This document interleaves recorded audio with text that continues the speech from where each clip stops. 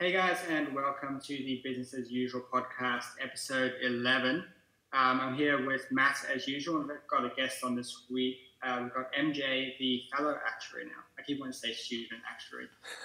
I've been following you for so long. Oh, fantastic. No, Congratulations, by the way. No, thank you. And I must say, it was like a big thing because I was like, do I change it from student to fellow? Because the reason I wanted to keep it maybe on student was a lot of my videos are very much opinionated and they're not of a professional, opinion, like proper advice. Yeah. So I wanted to maybe keep that disclaimer of student, but I thought, no, I don't want to be a student for like 50 years. Let me just take the pain pill and change it to fellow and maybe like make a bit of a celebration around it. So like as soon as I qualified, I was like, yeah, let's change it to fellow. You worked long enough for it, so... Yeah. How long was it? In total, it was 8 years. It was 8 years to... It was weird. It was 7 years to finish all the exams, and then it took another year to get into the profession.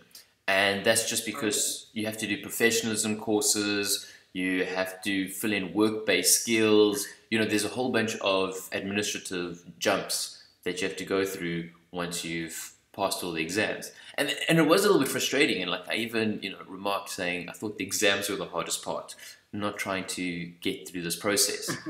Because and the thing is, every time you send an email, it's like 3 weeks before you get a reply. So it's like 3 weeks, you actually needed this document. And then 3 weeks later, oh my god. Yeah, and they kept changing it. I was at the stage where, and that's why hopefully it's better now, but I was in that interim stage where they were going from an old method to a new method. And the new method kept like changing, so they kept shifting the goalposts, and that's why it took a further year to get this qualification. So it was frustrating, but thankfully I've got the fellowship of the Actuarial Society, and then I wrote another exam to become a Chartered Enterprise Risk Actuary, which is a global association, and they were pretty much formed in the wake of the recession of that hit 2008 2009. They're like, let's actually create a risk professional who understands both financial markets, financial institutions, and the nature of uncertainty. And that's kind of what that profession's in. And banks have been very keen on snapping up people in this industry, which has been great for the actuaries because no longer do we just playing with financial institutions of insurer, pension fund, and investment houses. We're now incorporating banks as well. So we kind of like, putting our fingers in all the financial pies. I was going to say, did the GFC had any influence on you actually going down that route of actuary? Did the what? Did the GFC? It's weird. I mean, the JSE, it's like when I was at school, I was very much a big follower of the Johannesburg Stock Exchange, like looking at markets. I had this crazy dream to be the richest man in the world back when I was at school. So I was reading all of Warren Buffett, looking at Carl Icahn, George Soros, all the big financial heavyweights, trying to figure out, what did they do to become so wealthy? And that was basically the goal. The goal was to become wealthy. And that's why I took actuarial science, because I was like, I want to get into finance. And I was like, my brother's a chartered accountant, and I was going to go that route. Because I thought, they look at the balance sheets, the income statements, they understand how businesses work.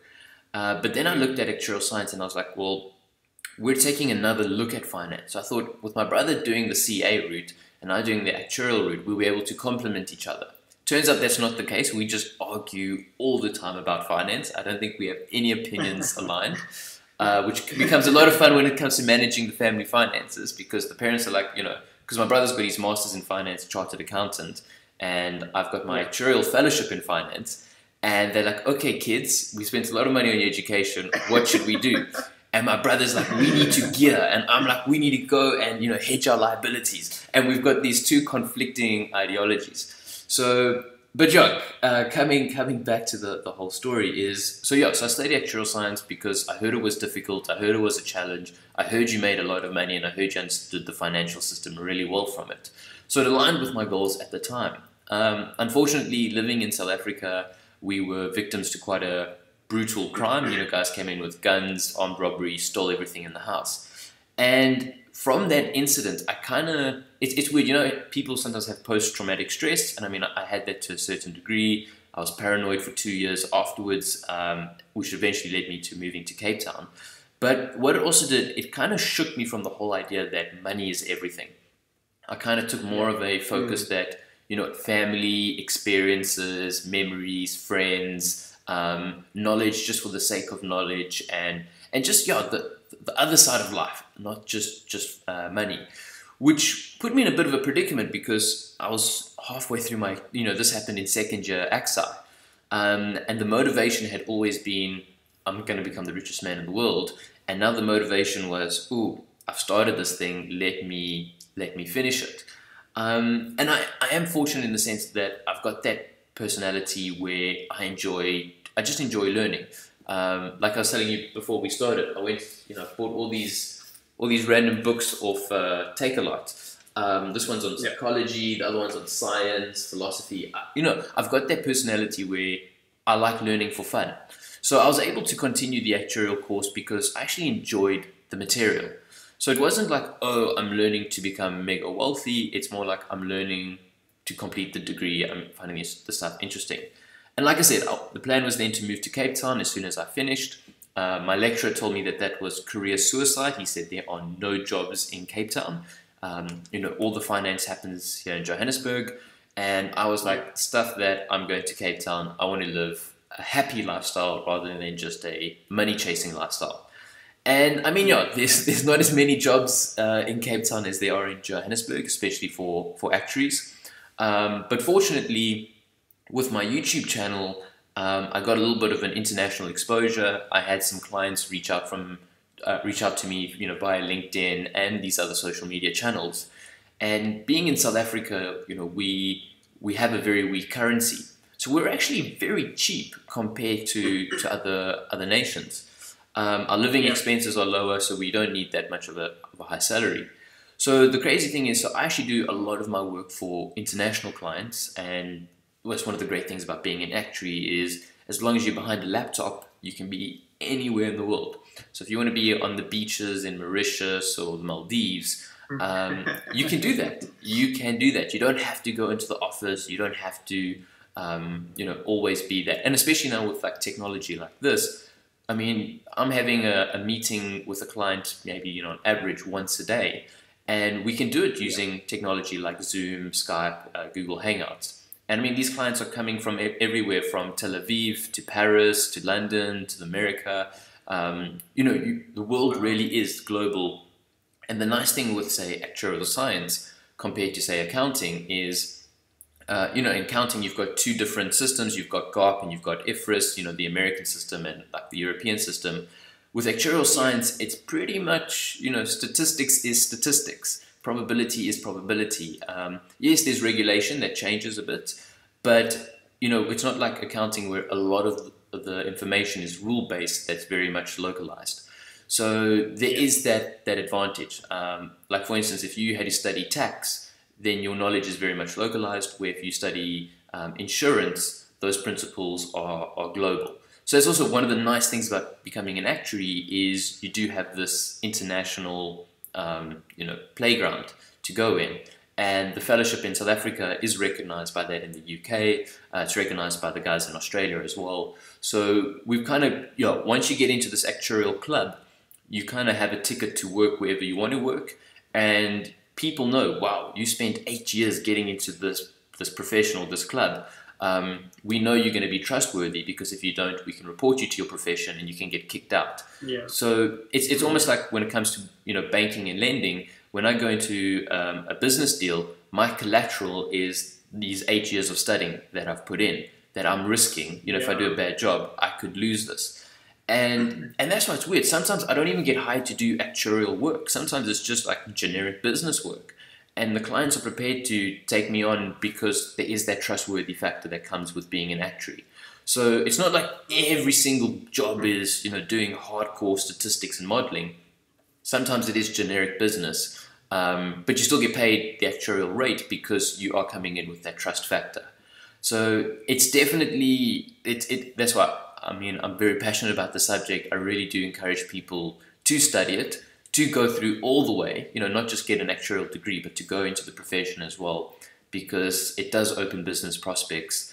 And fortunately, like I said, like my lecturer telling me going to Cape Town was career suicide. Fortunately, that's no longer the case with the internet, with the age of communication. You can work wherever you want.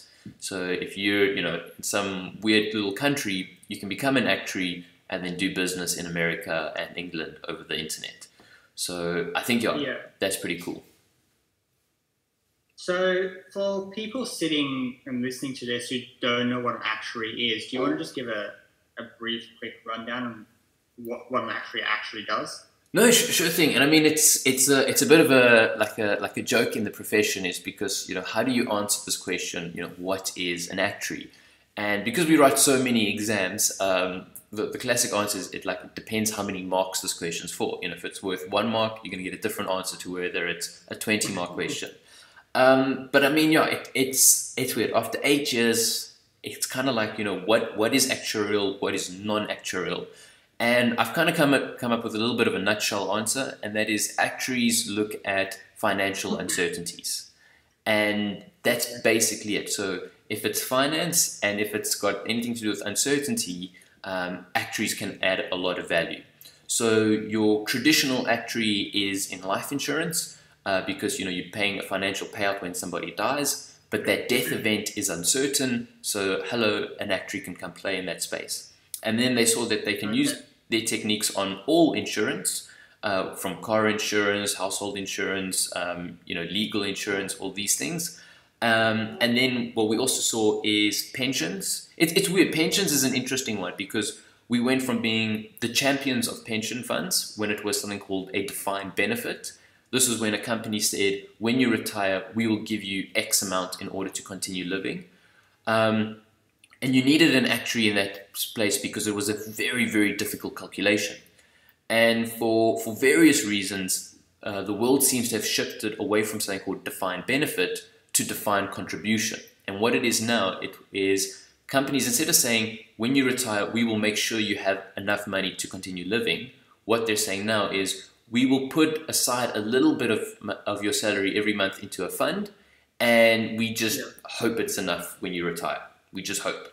Yeah. And it's, I mean, it's kind of like, okay, you no longer need an actuary anymore because yes, it's still financial, but there's no longer uncertainty because the employers have shifted that uncertainty and that risk from themselves onto the individuals.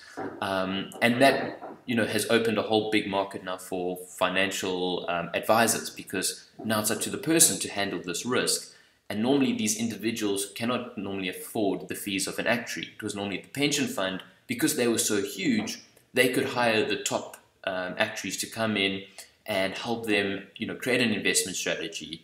And I mean, some of them they still do. So some of the defined contributions still get actuaries to help with the investment process, but we're not as required as before. Like now you could get an accountant, you could get a CFA, you could get, another financial professional to perform that function. It's not as critical as it was before.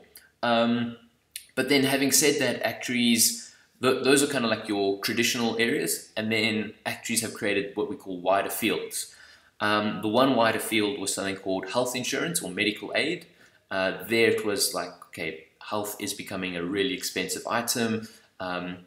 Medical aids are a bit more interesting because, there's a lot of regulation, there's a lot of rules that they can and cannot do. And so actuaries have to price products in a certain way that, satisfies both ends.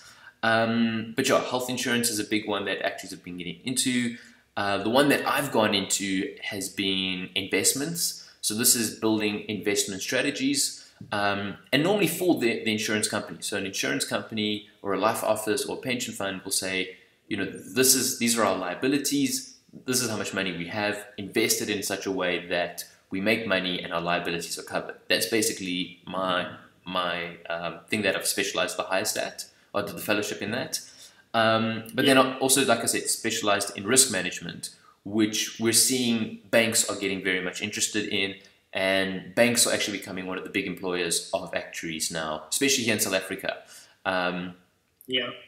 Banks coming in and they like us when it comes to building credit models and credit scores and just general, is this a good business to invest in, that type of thing.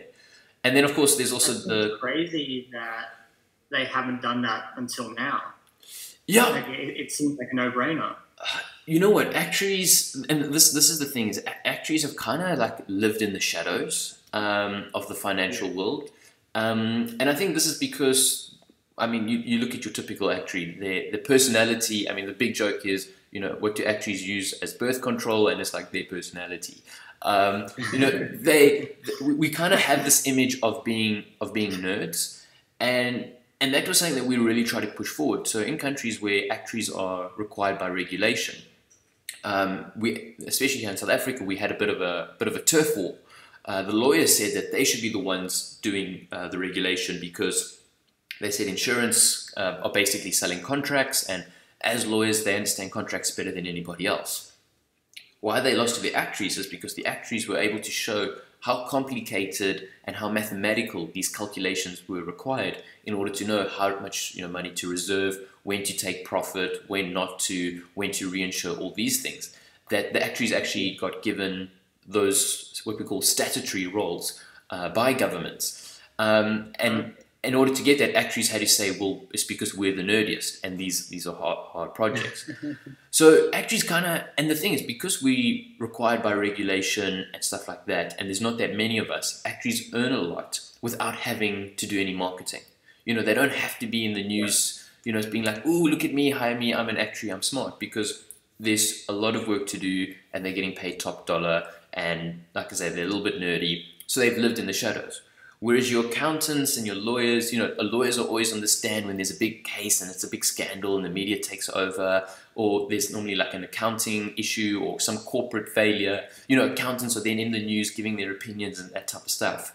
Because actuaries generally do such a good job, and insurance companies don't blow up as often, especially like here in South Africa, insurance companies are very, very solvent. We're not in the news, people don't really know about us. So it's weird. We have kind of got this persona of being nerdy and unknown. That's why a lot of people don't know what actuaries do, even though we play such a pivotal role in the financial markets. But yeah, we kind of like those guys in the shadows. Yeah. So, it's kind of blowing my mind that the banks, when building credit models or anything, haven't used actuaries up until recently. So what is different to what an actuary would do versus what the banks are doing currently to assess someone's credit? Well, I mean, this is the thing is, and that's why I say it becomes interesting to say, what is actuarial and what is non-actuarial, because other people can do our job. Data scientists can build models, statisticians understand probability, CFAs understand finance, accountants also know regulation and all these type of things. So the reason why I think banks have taken so long to hire us is because there's been other people who can do that job. And a lot of the time, actuaries have been focused on life insurance and those statutory roles. And because that work is so comfortable, we haven't really needed to venture out. It's kind of the banks who were just kind of looking at it, and I think what started happening is banks started selling insurance of their own. So they started hiring actuaries for actuarial purposes, let's call actuarial purposes life insurance. And I think the actuaries within those teams started saying, well, credit models are using basically the same principles that we're doing. Let us have a go at making a model. They made the model. Banks saw, wow, look how great these results were. And now banks, I think, have stumbled across the fact that, hey, even though everybody else can kind of do what actuaries do, actuaries, and I know this comes across a little bit arrogant, but we do it a little bit better. And the reason why I think we do it better is because we're exposed to finance and we're exposed to uncertainty. So we're learning all about business and we're learning all about statistics. Whereas before, your bank would maybe have an individual as the statistician and an individual as the accountant, put them in a team and try and make them work together. But when it comes to certain things in a model, you want someone who understands the delicacies. So let's say you get a statistician to build you a model, let's say a cash flow model, calculate the non-present value. They might just say, interest rates, interest rate was 10% last year, let's make it 10% this year, something like that, and they just put it forward. Whereas an actuary will be like, you know what, interest rates themselves follow their own stochastic path, and they're very sensitive to the output of the model. This is something that we need to actually spend more time figuring out and all this type of stuff. So I mean, this is a very much an imagined example, but actuaries would look at those parameters and kind of they would have a bit of a good feeling, I guess, of the stochastic nature of various parameters, whereas let's say an accountant running the model might undermine the uncertainty and say, okay, let's rather make a deterministic model, or a statistician wouldn't understand which ones to put in. But like I said, that's a very high-level imagined example, and like I said, there could be other reasons, but that's kind of how I see it, is that because of this blend of knowledges that actuaries have, it's made them more powerful than two people on either side of the thing trying to do the same task. Yeah, okay. So I think maybe let's move into, because our audience is a little bit more like into sort of the stock market and that sort of area of finance. Mm-hmm. So do you want to just give maybe a basic rundown of maybe what an actuary would do if they're directly sort of working within the stock market? Okay, cool. So look, it's an interesting thing, because like I say, when I wrote my financial exam, this investment thing, we studied quite closely to the CFA Level 3 students. So we would follow CFA Level 3 blogs. We would go to their events. They would come to ours. There was quite a bit of shared learning. The thing is that we play in two completely different parts in the investment game. And I think a lot of people, they look at the stock market and they think, oh, when I go to the stock market, I'm picking, do I want to buy this share? Do I want to buy that share? And, I hold on and I get my little dividends, and then I maybe trade it during the day and stuff like that. Actuaries, funnily enough, even though we learn about the stock market, we learn about equities, and we do all that type of stuff, we tend to stay away from stock selection. We stay away from stock selection. We think technical analysis is a load of rubbish, and we're even quite wary on fundamental analysis as well. I mean, we're quite aware that, especially in public companies, there is information that they're holding back. They are releasing profit and loss statements that are trying to make themselves the most tax efficient, and the data is quite convoluted to kind of give a proper view. We also very much kind of subscribe to the philosophy that the market is more efficient than, I guess, what a day trader would say. A day trader would say the market is inefficient. If I learn more, I can outsmart the market.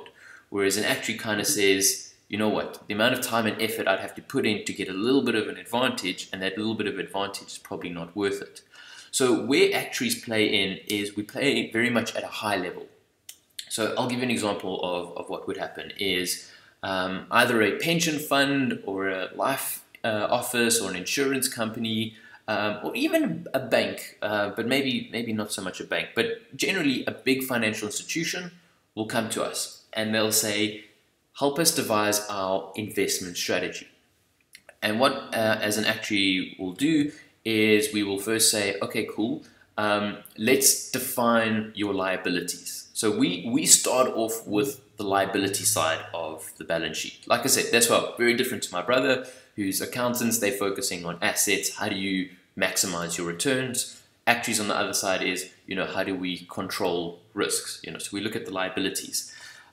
We look at liabilities, and we're very sensitive to regulation constraints. So we make sure that we're playing within the boundaries of whatever the institution is. In South Africa, with pension funds, the big regulation is called Regulation 28, which basically puts in a bunch of, like a skeleton of what you can and cannot do. What we then do is, with the regulations and understanding our clients' liabilities, we then go into an investment strategy. And an investment strategy, I mean, it can be as simple as saying 60% bonds, 40% equity. That at the end of the day, that could be our little answer. Of course, where it gets a little bit interesting is, let's say that 40% equity, what do we do?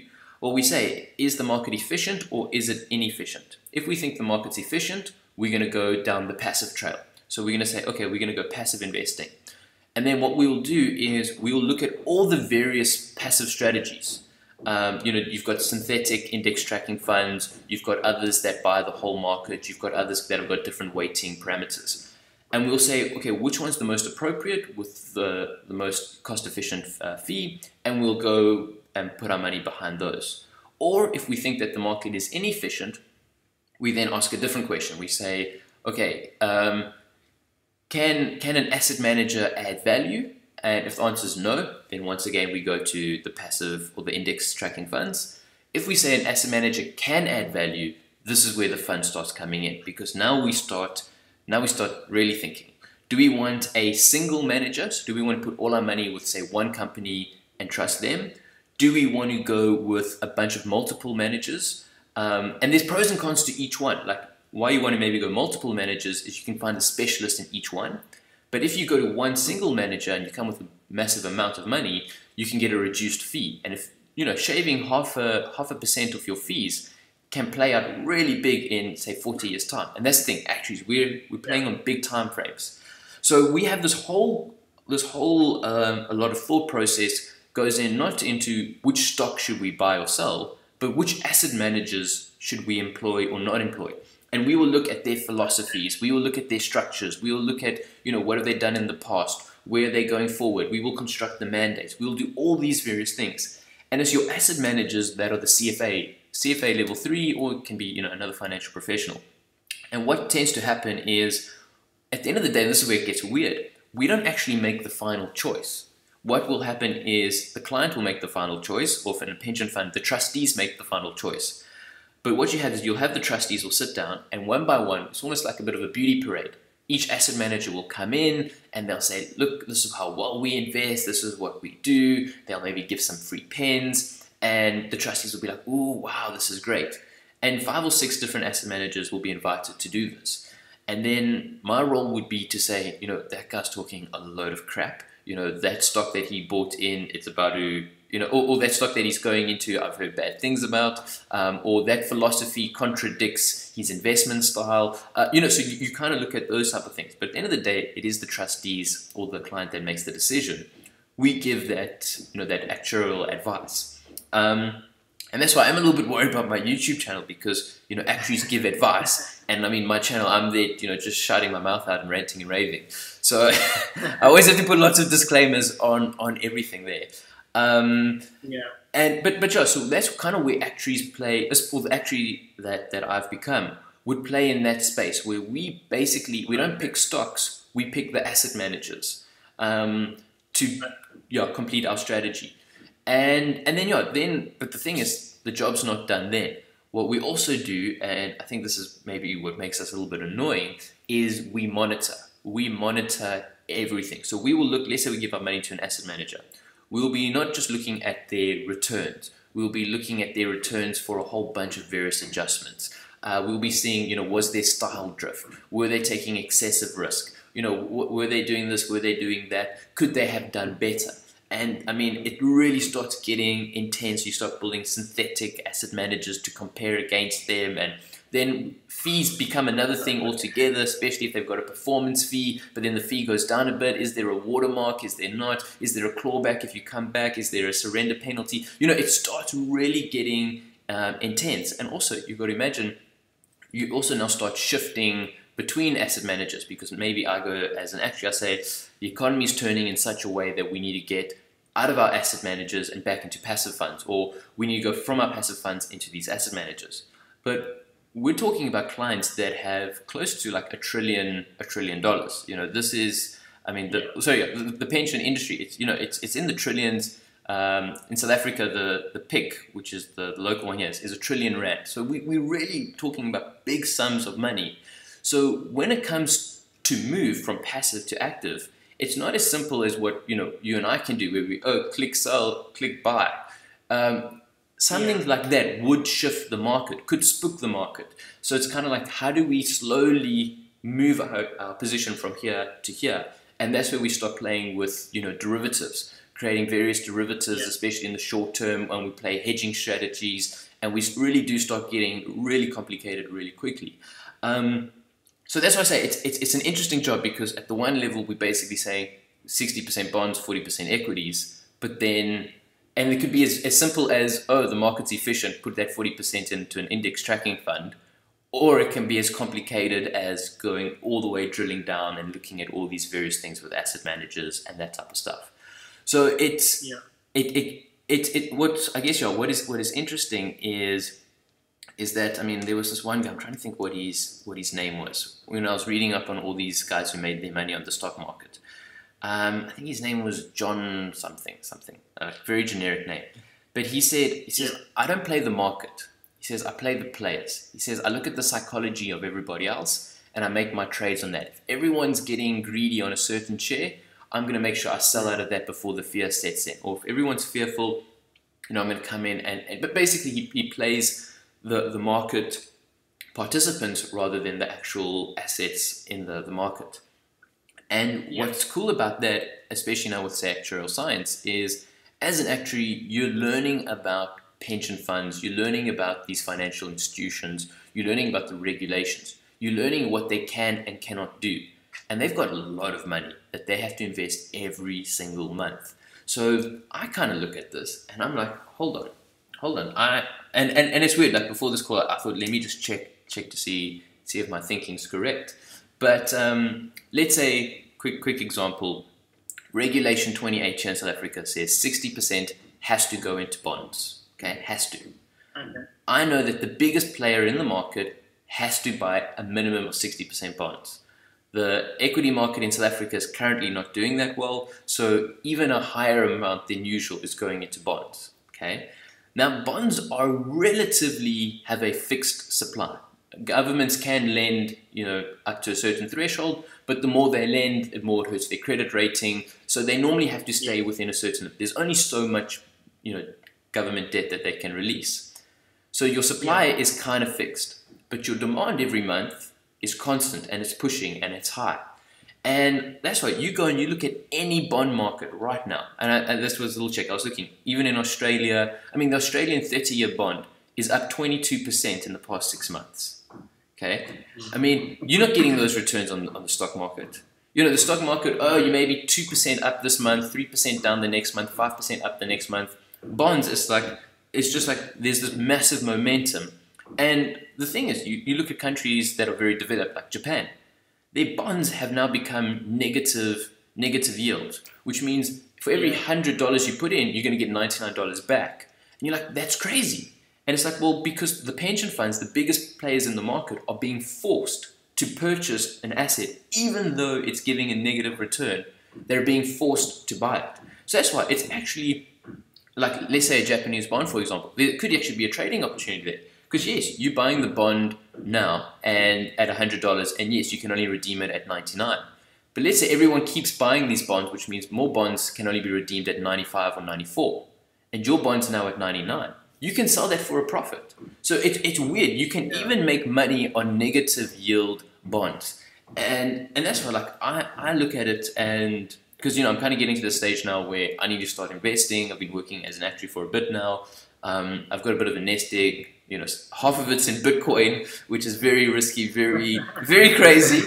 And the other half's just sitting in cash at the moment, which I need to invest properly. And I'm actually looking more at the bond market than in the stock market. Like I said, stock market, each company is hiding, very, very key information because it's proprietary, or they, want to dodge the tax man and stuff like that. Governments are super transparent.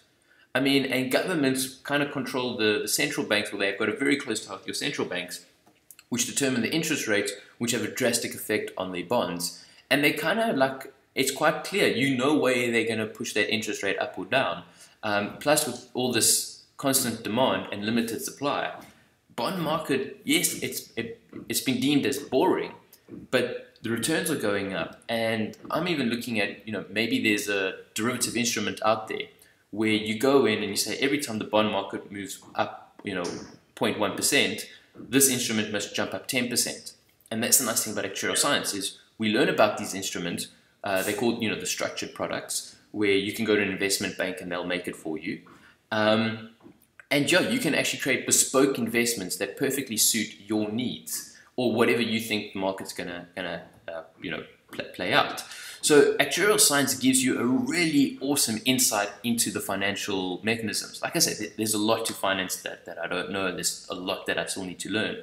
But actuarial science tells you these are the biggest players, this is their strategy, and it kind of also gives you the tools on how to measure government debt, because we are looking at debt and credit events and all these other things. So we know enough about uncertainty and risk, but we also know how the big market guys are playing. So yeah, I mean, if you had to put me up against some trader, he'll probably dominate me in the short term. He'll probably outmaneuver me on the stock market. He'll know what's hot and all that type of stuff. But extend that time frame to say 40 years, and actuaries clean the floor when it comes to investing. So it's interesting because it's a long-term game. It's one of the things actuaries are kind of taught at a very early stage of the studying, is to think 40-year periods. And that's why it's kind of something like you look at bonds, and they're actually really great instruments for us to play in. But like I said, they've got this what's it called? This appear of being boring, and most of us stay away from bonds. I don't know. Have you guys ever considered investing in bonds? I'm very honest. Like, I haven't, like, at all. Yeah. Like, I'm studying finance at university right now, and you do your intro to finance, and they tell you what a bond is, and you maybe do another course where they talk about bonds and how to price a bond and maybe duration of a bond or something. But everything's completely focused on equities, because I guess it is the more exciting area of the market, definitely, and it's making the news. And I suppose that gets into an interesting area that I've been thinking about, in that universities are in the business of creating people who are going to go and get jobs. Yeah. And so they need to adjust their curriculum so that people out there can go, and that their students can go and get this job that's really fascinating and whatnot, that gets into the news, and then they can say, yep, that was us. And like that brings in students, at least in the business area. Obviously in science and engineering and whatnot, they're trying to make graduate students. Well, yeah. But I think that, yeah. Well, this is exactly the thing, is the stock market is sexy. You've got new IPOs coming up. Oh, Snapchat's now listed, or Snap, whatever. Oh, Zuckerberg said something, Facebook price, goes down, Elon Musk tweets. It's exciting. Things are happening. New cars are coming in, scandals, blah, craziness. Bond market, there's no new entrants. All the countries are there. No. And their bond is a 30-year instrument, so it doesn't have that crazy volatility. There's no adrenaline rush, unless you want, like I say, if you build derivative instruments on top of those things, it does become a lot more crazier. But for the general person, bonds are seen as boring. I mean, I even look at my parents, and their investment strategy is between property and equity and cash. I'm like, have you guys ever considered bonds? My brother, oh no, bonds are boring. Because that very much, that is the mentality. Yeah. But like I say, studying actuarial science, you see the regulation, and it says a minimum of 60% of pension money has to go into the bond market. And if you think about it, who's bigger than the pension funds? The pension funds are the biggest players in this market. So, and that's why you look at the size of the bond market to the size of the stock market, and you'll be surprised how much the bond market dwarfs the stock market. Yet, like I say, it's weird. It's like everybody's chasing the stock market, whereas the bond, it's kind of, well, you just know. If someone says they're a hedge fund manager and someone says they're a bond, a broker, of course you're going to think the hedge fund manager guy's a little bit more exciting, and he's got more crazy stories to tell. But that is one of the things that I really enjoy about finance, and that actuarial science has enlightened. It's to kind of say, let's take a step back from the game. Let's see how this whole system works. And wow, yes, some money is going to equity. There is money going to equity, and it is a lot, and it is funneling through. But there's a massive chunk going to the bond market that, not that many people are looking at. And you've got, I mean, the credit rating agencies are very transparent with their views, you know, and it's not like the stock market where each analyst kind of keeps his information a little bit secret and, you know, he sells it out and all that type of stuff, and companies do things, you know, silently. Governments are more transparent than corporates, and that's why bonds are an interesting thing. And then, of course, you've got Europe, which was doing that whole quantitative easing, where they were just going out and flooding the market by buying bonds. So now you've got central bank activities, you know, doing quantitative easing, pumping money into the economy by buying bonds. You've got pension funds buying bonds, and you look at bond yields, and they're all like really, really, really low. So it's crazy. I mean, even like India, I was looking at the Indian bond market, and the 30-year yield of the Indian bond is less than the 24 yield, which is a little bit mind-blowing because they're supposed to be the longer the duration, the more exposed you are to various risks like default, inflation, you know, these type of things. Yeah. And people like to have their money back sooner. So it's crazy that one's lower. But it's because all these pension funds are buying the longest asset that they can find, because actuaries say that's the best for liability matching.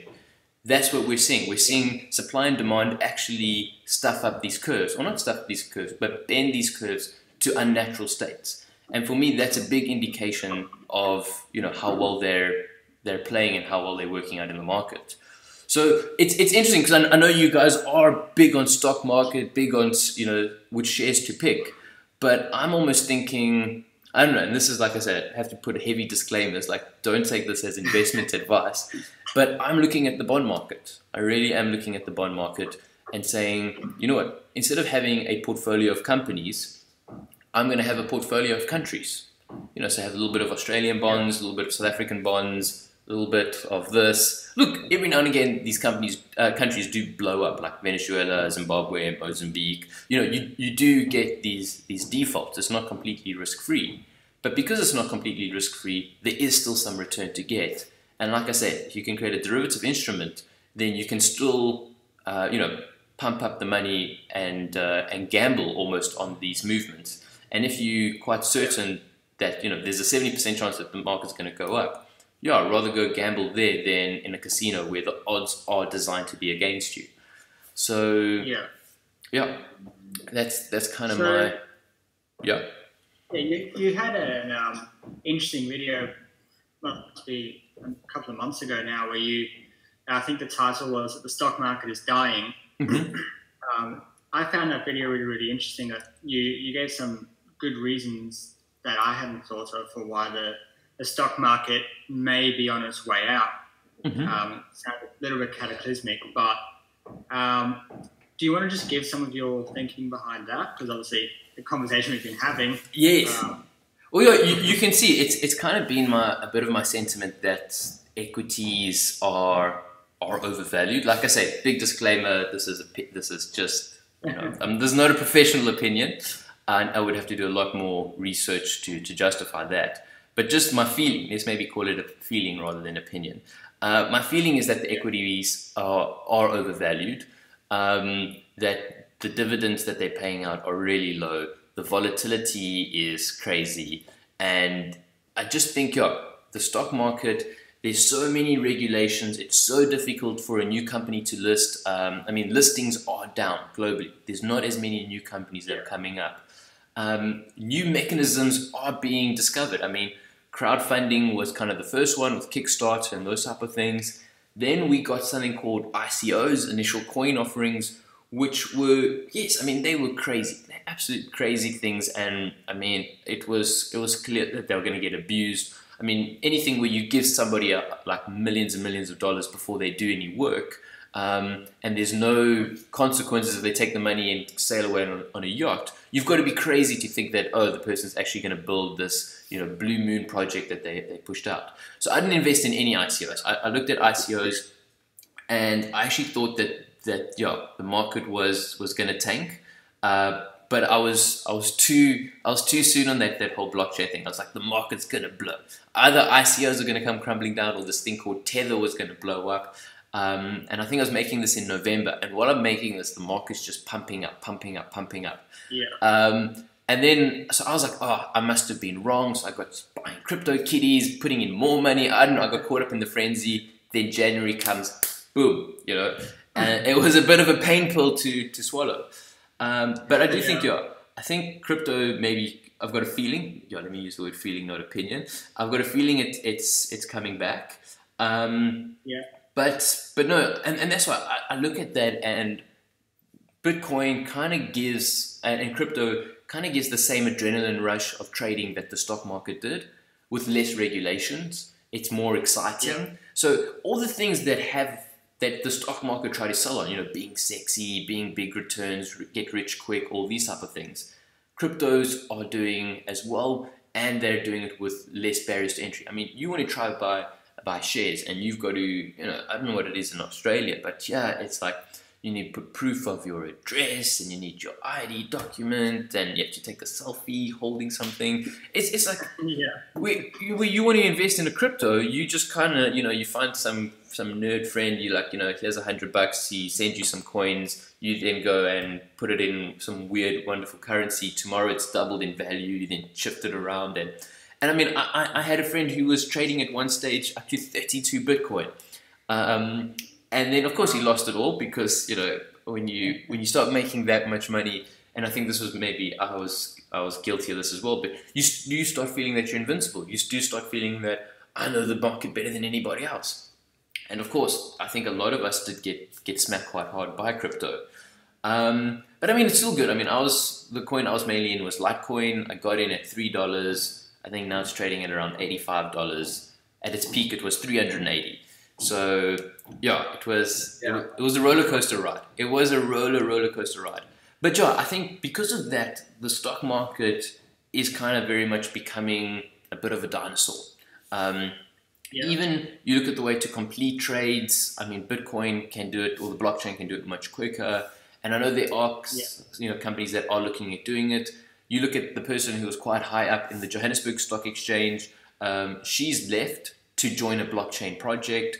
You know, these are all signs to me that there's something, and look, it could be going through cycles. These things do go through cycles. So maybe I should have said, you know, the stock market is dead, but maybe the stock market's going to go in for a long sleep. Of course, that's not the clickbait title that you want on YouTube. So yeah, it's interesting because that video didn't get that many views. And yeah, it's something that I was just feeling at the time, that equity is a little bit overvalued. But I mean, this is another thing. Equity is very much localized. You know, the South African markets behave very differently to Australian markets. Like, from what I know, is Australia has been doing pretty well. You know, in the past 10 years, Australia's done well. The markets in America seem to have gone behind Trump and his, you know, low tax kind of regime. So America's, you know, not doing too badly. But another thing with the stock market, what we generally see is there are these big corrections every 7 to 10 years. I mean, in the 2000s, we had it in 2001 with the tech bubble bursting. Then we had the Great Recession in 2008. Since 2008, there hasn't really been. I mean, and you go before 2001. I think like the high 1990s, there was the Asian crisis. In the 1980s, there was it Black Friday, Black Monday. You know, there's been all of these crashes, and we haven't had a crash yet. And on the one hand, you can say, oh, it's because our risk management procedures are just so much better, or it's because you know what, the market's just overcooking and we're just delaying it. And I know there is some guys in the market who are saying that the next big crisis is going to be around debt, government debt, which is scary because, and like I say, it's an interesting thing to look at because governments should have a limit to how much they can borrow. But if they're borrowing more money than, like if they're borrowing at 100 and they only have to give it back at 99, they're going to maybe push past certain thresholds or, you know, just replenish debt, like that type of stuff. And there could be a little bit of turbulence. So it's not like the bond market is guaranteed to be smooth sailing all the way forward. There is a bit of a systemic risk. And you can imagine, if you just imagine if Trump comes out and says, you know what, we're going to only be paying 90 cents of each dollar that we owe, and we're going to shave off some of the government debt. And the thing is, it's Donald Trump. He's crazy. He could do that. You can imagine what the ripple effect of that would be.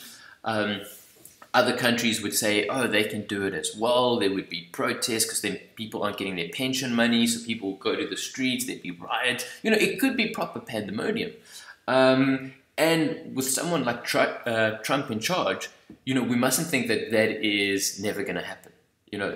And that's what it's. I keep more of a close eye on American politics than I do on South African politics, because what they do kind of influences the rest of the world.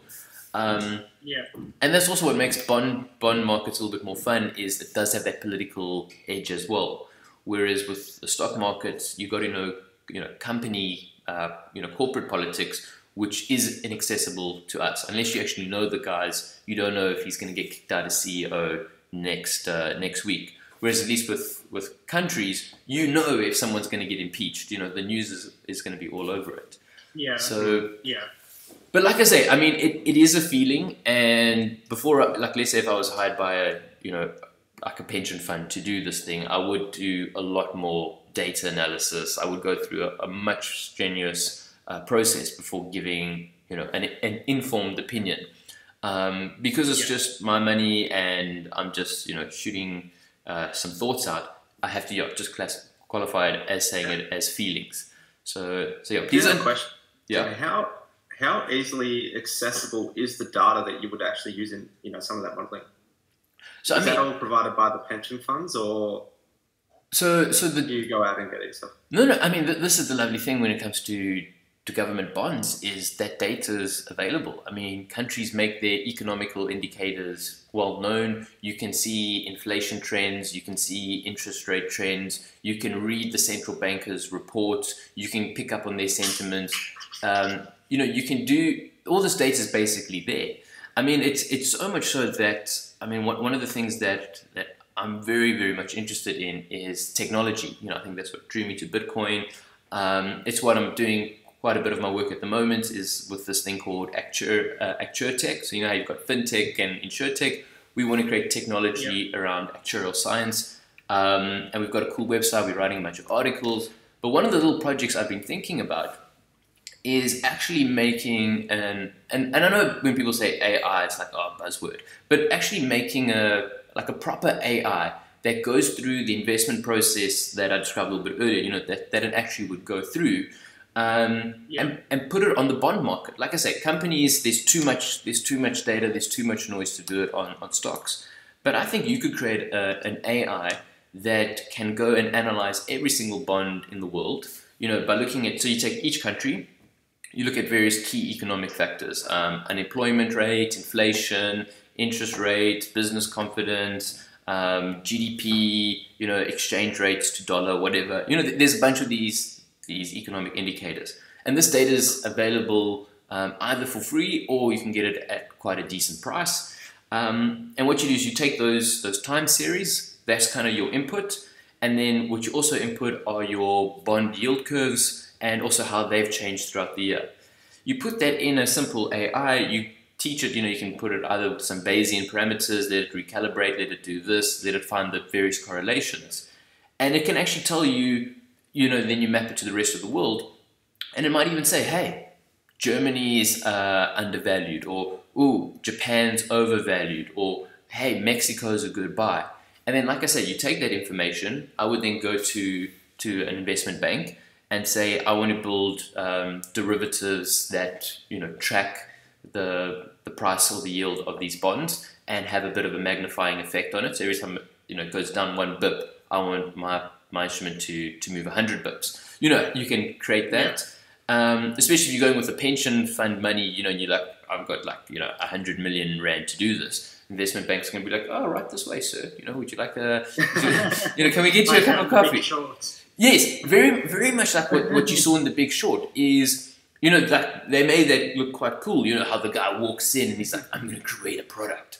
People are creating products every single day. I mean, and this is something where you get some people who say start actuarial science and then they leave actuarial science to do something called quantitative finance. and that's where they just focus on the financial side of actuaries, so they don't worry about regulation and thinking about, what do trustees need and all that.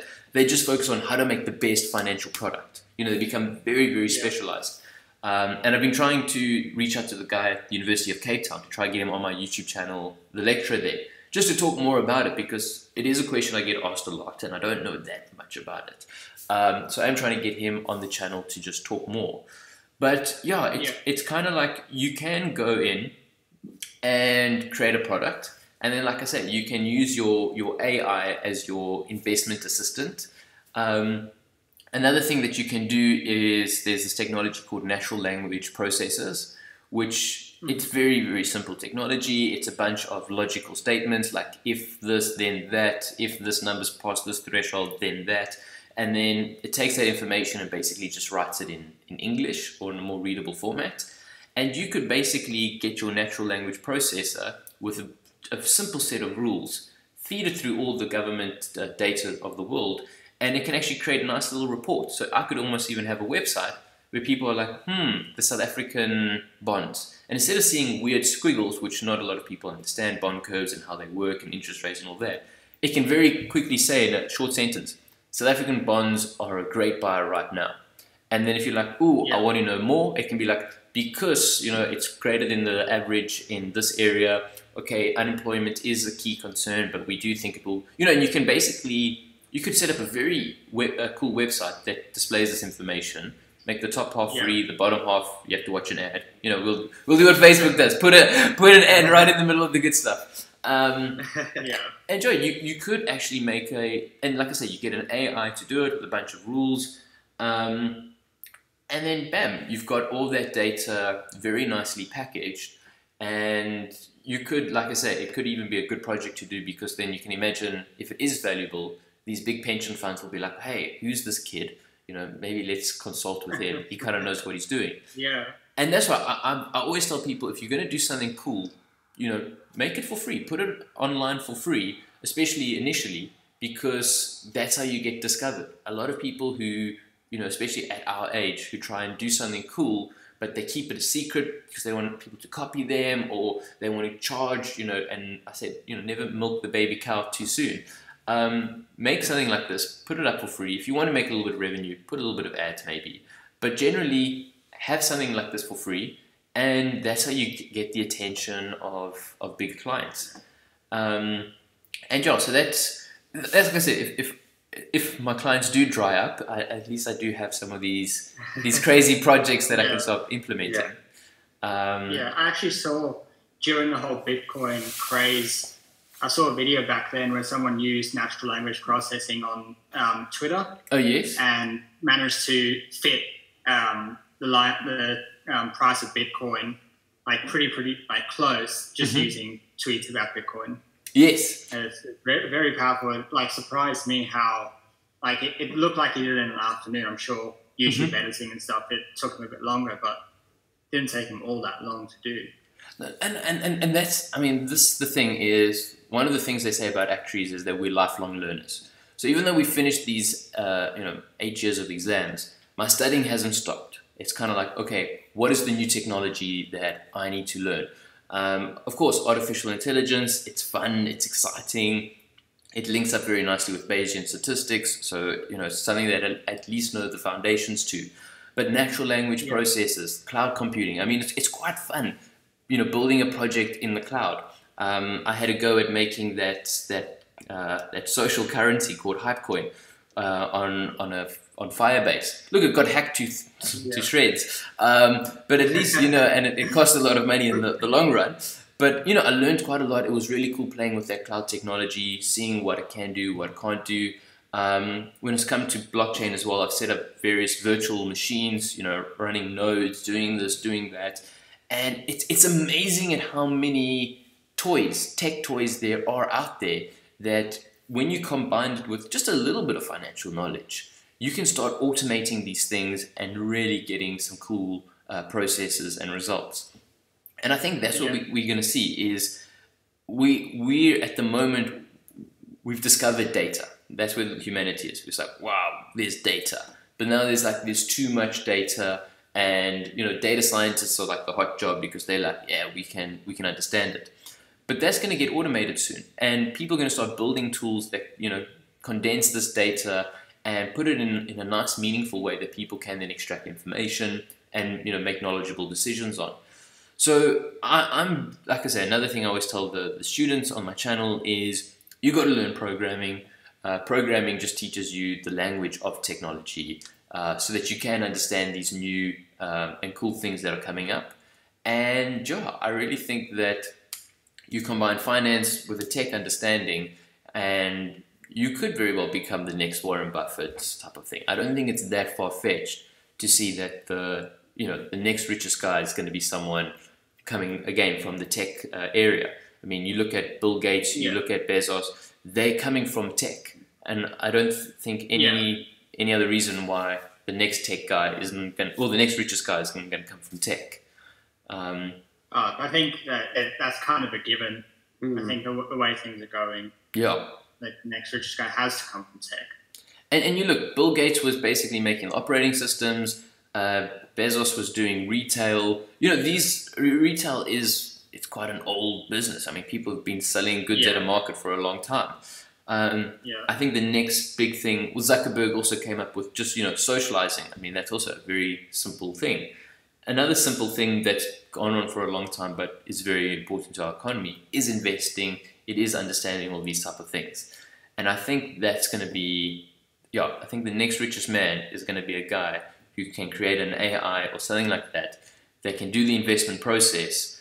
Doesn't have to do it 100%, just can do it well enough so that he can look at all the markets at once and get that holistic view and then make those key decisions. And I think the first guy to do that, you're going to have all the money, all the institutional money is going to be saying, okay, we have to put 40% in equities, let's put it in that guy because he's got a really sophisticated machine that it's run by an AI, so the fees are low and it's getting all the benefits of active management. People are going to pump that in. If you can give, like I say, low fees of passive management, but with the supposed advantage of active management, and an AI can produce that, then you're on for a bit of a winner. So the market would look really interesting having an AI that had money that was getting pumped into it, and it was having to allocate it. As it was getting pumped into it. That was size of money. Well, you look at that guy who started Vanguard. And he basically started passive investing. He changed the game of investing, where he said, you know what?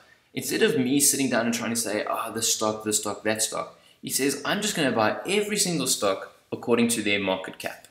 So if this company's got 20% of the market cap, I'll put 20% behind it. If they got 5% of the market cap, I'll put 5%.